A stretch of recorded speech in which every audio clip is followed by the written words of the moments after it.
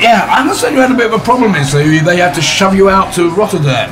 No, not quite shove, you know, as soon as I knew it was in Holland, I'm there, mate, I'm there. But what it was, I went out to Rotterdam to work with Mac Illinois, aka Magnificent. He matches music.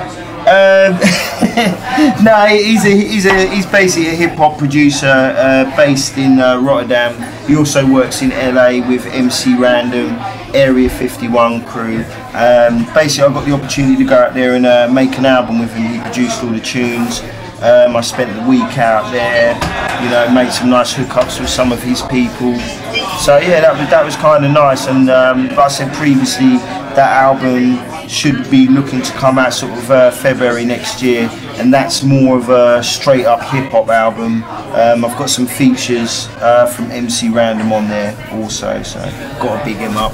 You know, he's kind of big in his game in LA. So what do you think about this album is going to make it stand out from all the competition? Basically, I think what I'd say with Browne Saucery and with this other album, they're great introduction albums. You know, one's introducing you to my experimental hip hop side, and the other album is exposing my just straight up hip hop side. You know, that's where I mainly come from. I'm a hip hop guy. Do you know what I mean? But obviously, as I've grown up, I've become more musically educated, and more genres have come in. You know, they've come around me, they've come into my ears. And so, what on a daily basis would you say kind of inspires you most? At the minute, I'd say in any way, it's just good music. I mean, at the minute, it's Jill Scott, it's people like Stally. You know, I'm into a lot of underground artists, and that's where I'm from. So, you know. Yeah, I used to like underground artists. 1 minute, 1 minute.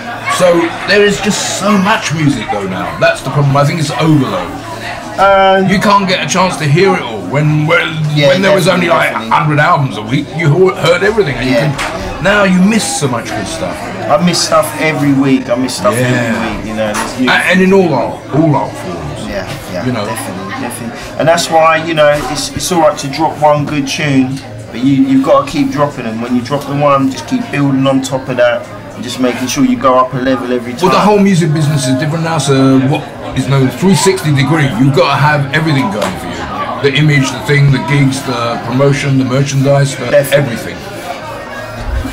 And it's just, so I think we're running out of time, we're running out of film or something. So yeah, really great speaking to you, and we didn't even touch our base on the history of hip hop and not too much, but yeah, great. And you know, I really wish you a lot of success in the future, because I've heard some stuff by you and it's great. And then I don't know that much about this, but it's great.